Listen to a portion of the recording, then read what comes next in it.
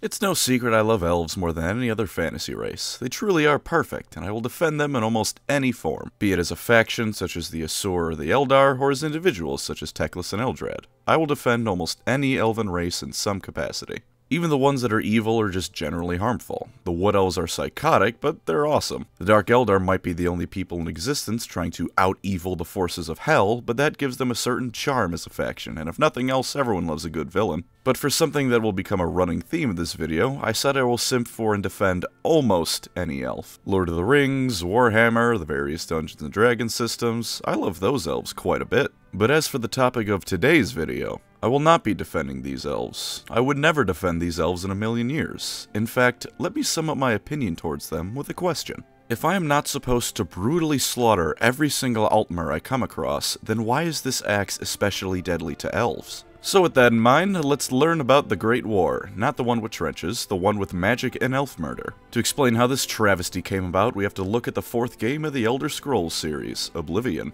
The Oblivion Crisis, where Mehrunes Dagon decided invading reality was as good a way to spend a couple of weeks as any, did not only affect Cyrodiil. It's where the worst stuff went down, sure, but not the only place. All across Tamriel did the jaws of Oblivion open wide to swallow the world. Some places held out better than others. As I'm sure you're aware, because it circulated around the internet quite a bit a while ago, the Argonians not only repelled the invasion, but forced the Daedra to close their portals because they started counter-invading. Let that be a lesson to any Dunmer trying to start shit because they still think they're in Morrowind. But in other places, such as the Somerset Isles, where the High Elves of Elder Scrolls chiefly reside, it was a different story. The Daedra had ended up overrunning most of the island, and only Crystal Tower remained standing. The commanding rage Ryandor and his fellow wizards and archers killed so many Daedra that those that followed literally climbed over the defending walls on top of their fellows' corpses. This was not enough, however, and the Crystal Tower was torn apart by Daedric war machines. Just as things were about to end in total Altmer death, however, the Daedra all disappeared in an instant. We know that this was because of the efforts of the hero of Kvatch and Martin Septim's sacrifice to defeat Mehrunes Dagon and end his assault on Tamriel. But the High Elves knew no such thing. They only knew that they were on the brink of getting their own version of the fall of the Eldar, and then suddenly all the demons just up and left. A quote from Lathanil of Sunhold even says that they were desperate to find out just who did this so they could thank them, because whoever shut down this invasion saved the entirety of the Somerset Isles. And then entered the Thalmor, or as you may prefer to know them as, the High Elf Nazis. The Thalmor had actually existed for a decent bit of time before this as a fringe group of radicalists. They'd once tried to unify the Somerset Isles previously in history, too. Of course, Tiber Septim and his magical Imperator Titan he borrowed from Warhammer put an end to that attempt, and even after that happened, they never really got any momentum behind their attempts at unification. But it did give them quite a grudge against Talos and his empire, which is something that, as you can probably guess, becomes pretty important going forward. Pretty much every High Elf who wasn't a Thalmor dismissed them entirely, and that was followed by them laughing at these morons for the stupid views they held. But in this one moment of weakness, where the elves were left grasping at straws as to how the hell any of this happened, the Thalmor crept in. They began spreading news that the ending of the Oblivion Crisis was all their doing. It was the sacrifices of the Thalmor that allowed the elves to live another day, and that perhaps it was time for all Altmer to recognize that the Thalmor were the ones who should be in charge. Plenty of people were still skeptical of their claims and outright dismissed them as fools, but in this critical moment, just enough people were willing to give them the benefit of the doubt that they were soon able to gain complete power. Dissidents were silenced, either with exile or murder, and soon enough pogroms in the Isles of all those of non-Altmer blood had begun. Even that Ryandor gentleman, the High Elf who by himself almost certainly did more than every single Thalmor combined to fight the Daedra, was killed for calling these assholes out on their bullshit. They finally got their wish, uniting the Somerset Isles under the banner of the Third Aldmeri Dominion in the year 29 of the Fourth Era. It of course didn't stop there. With a coup, Valenwood and all the Wood Elves that call it home were brought under the Thalmor's wing. Elsewhere, the land of the Khajiit was made a protectorate of them as well. All the while, the Thalmor continued eliminating any High Elves who would speak out against them, until the only ones left either believed in their lunacy wholeheartedly or were too afraid of what would happen to them and their loved ones if they spoke out. The Empire of Cyrodiil, meanwhile, was in rough shape. Putting out a house fire doesn't magically fix the damage caused, after all. The Septon dynasty was dead and gone, their lands were ravaged by the Oblivion Crisis, and the Thalmor had been gobbling up the aforementioned lands of Elsewhere and Valenwood while the Empire was distracted trying to catch its breath. Black Marsh had become fully independent since the Crisis, since the Argonians decided they quite liked being on their own. Morrowind was in deep shit ever since the Tribunal either disappeared or were never ever reigned, and Hammerfell had a bit of an infighting problem going on. Only the provinces of High Rock, Skyrim, and Cyrodiil had any semblance of order to them. And do keep in mind that when I say High Rock, Skyrim, and Cyrodiil were ordered, they were ordered within the context of a continent-wide demon invasion having occurred relatively recently. That's not the kind of thing you just bounce back from. I mean, I guess, you know, the Argonians did bounce back from it, but they have the magical trees that give them god powers when they need it. Emperor Titus Mede II had come to power in the year 168 of the Fourth Era, and had just 3 years to get a grip on his new position before things went as far south as they could, short of another Daedric invasion. The Thalmor, in the year 171, sent a delegation with a covered wagon to the Imperial City with a rather hefty list of demands. The most important ones were as follows: give us a shitload of money as tribute to our oh-so-wonderful empire, cede large portions of Hammerfell to the newly formed Dominion, disband those goddamn Blades assholes who keep interfering with our work, and perhaps most importantly of all, outlaw worship of that upstart Talos who handed us our asses on a silver platter. Otherwise, it's time for war. Titus Mede was at a crossroads very early in his career. On the one hand, he could surrender to the Thalmor in their demands. His generals and advisors warned him that the legions of the Empire were in no state to fight a war at this time. What with Tamriel still reeling from both the Oblivion Crisis and the more recent Umbriel Crisis, because in the Elder Scrolls, supernatural catastrophes happen every 5 minutes. On the other hand, he could stand defiant, even though it may damn well cost him not only his life, but the entire Empire and everyone in it. In no uncertain terms, Titus Mede told the Thalmor to go fuck themselves. Perhaps a bit more professionally than that, but the message was there. The Thalmor then tipped over their cart and revealed that the gift they had was the head of every single Blades agent that had been assigned to the Somerset Isles in Valenwood, and war was on. And fittingly enough for a group that's very explicitly modeled after the Nazis, the first stages of the Great War were similar to the first stages of the Second World War. Within days of war breaking out, the Thalmor had attacked all across the Empire's provinces. They had set up hidden camps near the border of Valenwood and Cyrodiil, because while the Thalmor are backstabbing, weaselly, disgusting vermin, they're also clever. Thalmor General Lord Narifin, who you should remember because he gets what he deserves later on, led attacks across Cyrodiil's southern border. The city of Leadup was quickly captured, while Bravil was besieged and small groups of Thalmor were striking all across the land. Meanwhile, a separate army led by one Lady Aranelia, which to give the Thalmor any amount of credit is perhaps the single most elf name I've ever heard in my life, crossed straight through eastern Cyrodiil into Hammerfell. While the legions had a presence in Hammerfell as they do all provinces of the Empire, they were vastly outnumbered by the Thalmor and so were forced to retreat through the Alakir Desert in what is known as the March of Thirst. And you know, I couldn't find much information on that one, but let's all use some context clues and assume that it sucked for everyone involved who didn't have knives for ears. Things were going horribly for the Empire to say the least, and only a year into the war the Empire looked at the Thalmor like it was on the verge of total collapse. Of course, as I said at the beginning of the video, take note of how I worded that once again. It looked like it was about to kick the bucket. It wasn't there quite yet, though things were looking dire. Things in the war were moving at lightning speed, so allow me to do a quick overview of the situation. Southern Hammerfell had only one city left remaining, Hagathe. It's spelled like this, but I didn't know how to pronounce the word tithe until half of you yelled at me for saying it wrong, so my apologies if I'm butchering this city's name. This was exactly what the Thalmor wanted, the entire southern coast of the region, so they were content in Hammerfell to consolidate their holdings and leave it at that for the most part. In addition, by the year 172, the second year of the war, the Thalmor had continued pushing into Cyrodiil and encroached ever further into its heartland. Bravil and Anvil had fallen to the elves both, and by year's end, Narifin had pushed to the gates of the Imperial City itself. I'm sure he said something stupid and poetic along the lines of the elves have come to retake their lost empire or some bullshit like that, because Pelennor Whitestrake did one thing wrong and that was failing to finish the job.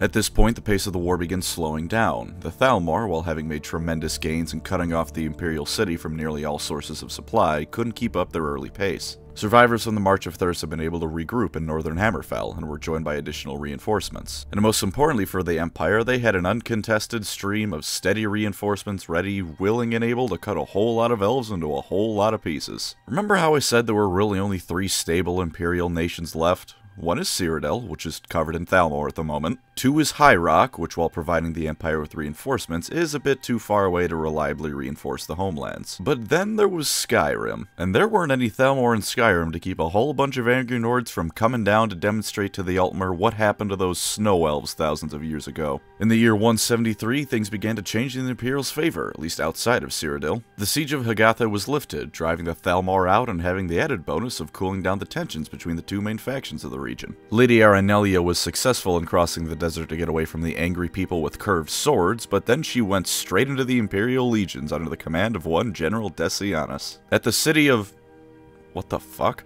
Alright, well, at the city of Skaven, those two armies clashed in one of the largest battles of the war. Though the outcome wasn't really decisive for either side, Arenalia's army was weakened to the point that any further gains would be impossible. And in a defensive war, keeping the attacker from attacking any further is a good enough start as any. Now, before I move on with the war itself, I want to talk to you about someone important to this little lore event here. Emperor Titus Mede II. A lot of people think he's a pushover, who signed away the Empire with the White Gold Concordat in the highest show of cowardice. This opinion is pretty prevalent both in-universe and out of it. Let me tell you why it's bullshit. Titus Mede, like I said before, was dealt a bad hand from the very start. He inherited an empire in decline, one that was almost wholly inferior from what it once was due to no fault of his own. The Thalmor were the rising power of Nirn, while the empire was falling apart. The spirit of Tiber Septim himself even says that perhaps it's time for something new to take its place in Morrowind. Whether or not you side with him is up to you, but either way it clearly was a ghost of its former glory. And sure enough, barely 3 years into his reign, the Thalmor begin threatening him, and when he tells them to go away, within days nearly their entire army is pouring into his lands. And let it be known again that his advisors all asked him not to go through with this war and accept the demands of the Thalmor. And there's not a chance in hell that at least some of them weren't Nords, the very people we've spent the last 11.5 years listening to bitch about the treaty Mede signed. Titus Mede II stood tall against the Thalmor and did the best he possibly could, and to be frank, if you disagree, you're a goddamn fool. And nothing encapsulates this point better than the siege of the Imperial City. In the spring of 174, the Thalmor redirected pretty much their entire army towards the capital of the Empire.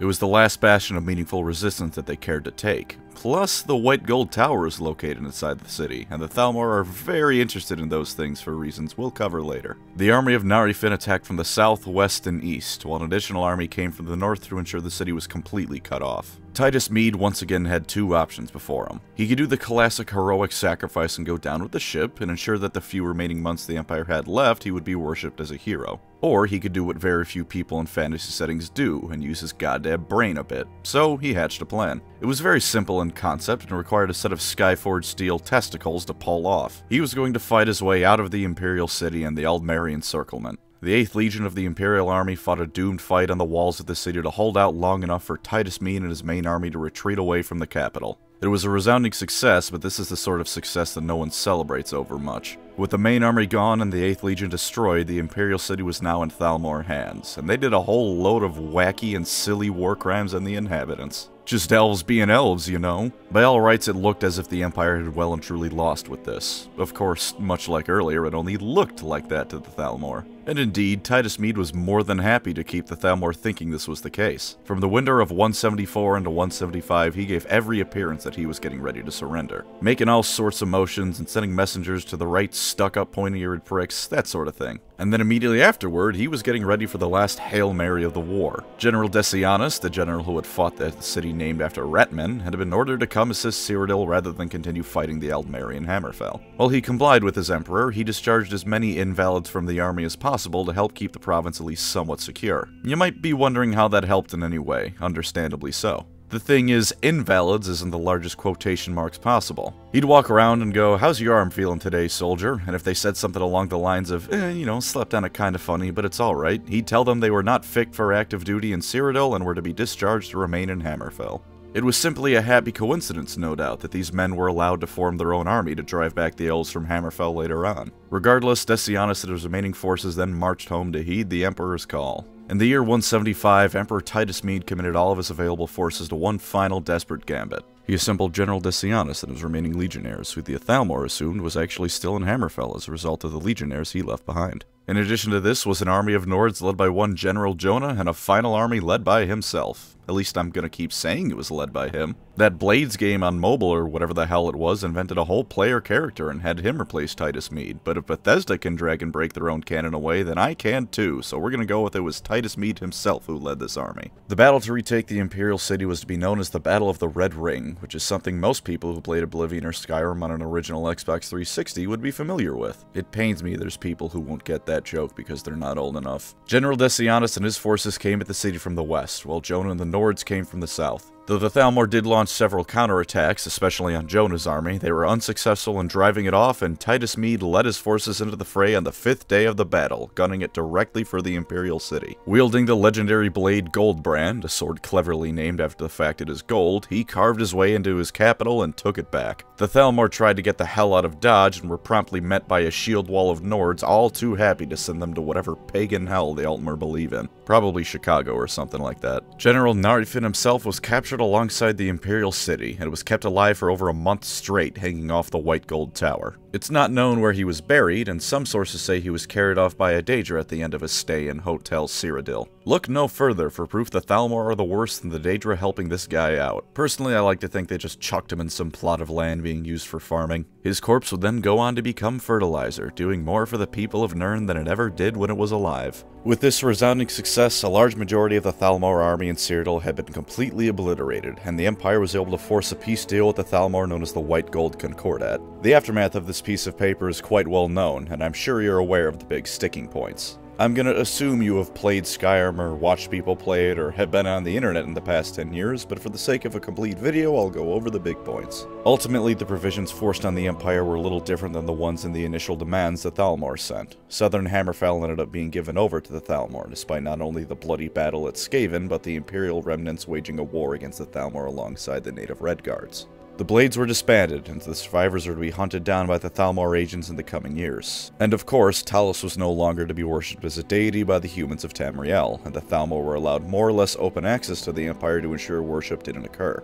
Any followers of the man-god found were to be dealt with lethally. And of course, all of this had some pretty drastic consequences. Hammerfell was outraged by what they saw as Cyrodiil handing away its independence. They felt that the Thalmor could have been defeated once and for all if the Empire had just kept going, and so they waged their own war against the Elves. The Empire was forced to abandon any claims to the region and recognize it as its own independent province because of this. Hammerfell was successful in dealing with the Thalmor, which lends some credence to their claims, although at least personally I find it understandable the Empire did what it did. Their armies were barely holding on as it was, and while the Thalmor in the region were annihilated, there were plenty more Elves in the Somerset Isles. And while this may be cheating, the loading screens for Skyrim say what the Blades in the game do. It was either this or complete destruction for the Empire. Speaking of the Blades, this was perhaps the least consequential of the major stipulations of the treaty. While plenty of knowledge and capable agents were no doubt lost as the Thalmor hunted them down, in the end the Empire just formed the Penitus Oculatus to replace the Blades as the Emperor's bodyguards. You can argue that they weren't as effective as the Blades, but both of them were the bodyguards when an Emperor was assassinated during his rule, so it's not like their track record is any worse.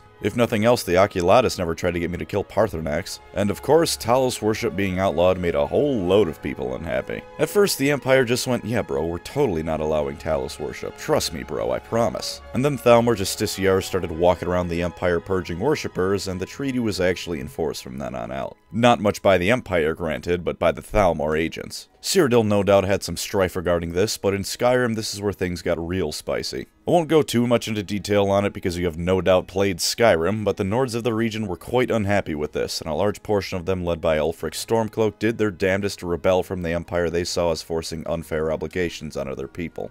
The Nords in particular were so angry because not only were they forced to follow the Concordat despite the Thalmor never having gotten to their lands, they also believed Tyrus Septim was one of them. Nobody tell the Nords he was probably a Breton. Both sides know damn well that war in the future is inevitable. Hell, the Thalmor call it the first war with the Empire. You don't call something the first if you don't plan on there being a second. Both sides are making their own preparations to get ready for round 2. The Thalmor don't intend to lose this time, and with Skyrim erupting into civil war, things look grim for the Empire. But hey, at least the Empire didn't have to give the Thalmor all that gold, right?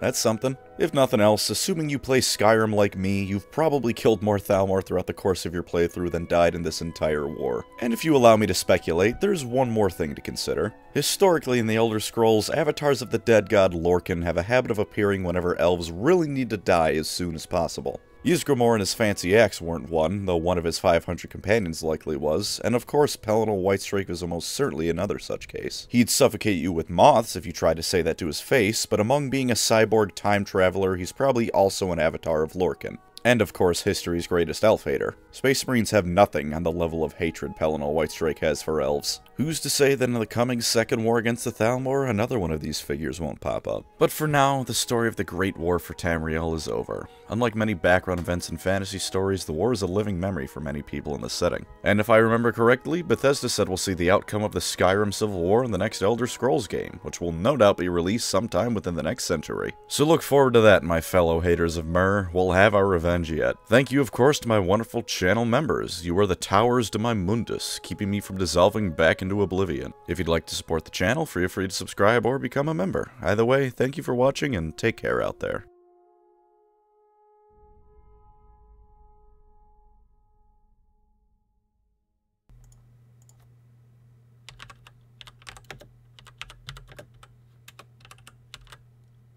What are you doing?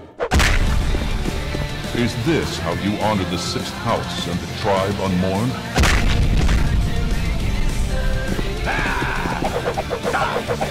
What a fool. I'm a god. How can you kill a god? What a grand and intoxicating innocence. Shame on you. Too late for my mercy.